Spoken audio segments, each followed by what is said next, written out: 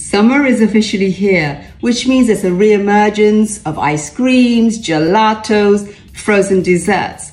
So I have a banging ice cream recipe for you today that only takes a few minutes to make, and you need 2, possibly 3 ingredients.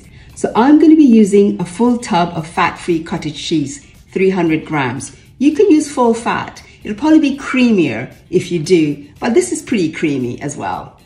Next, I'm going to be using some frozen fruit. Today, I'm going to use strawberries, a full bag, 350 grams.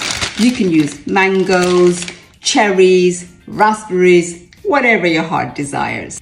And finally, for the possible 3rd ingredient, I'm going to be using a touch of stevia because I know that these strawberries are quite tart.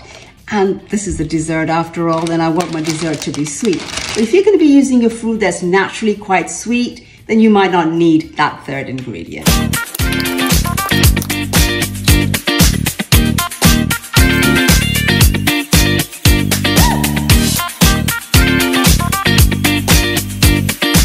So there you go, super easy strawberry ice cream. It has a soft scoop kind of texture, but if you want it harder, just put it in the freezer for a couple of hours.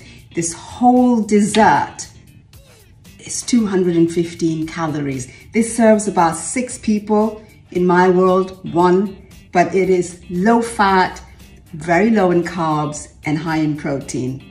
So try it out.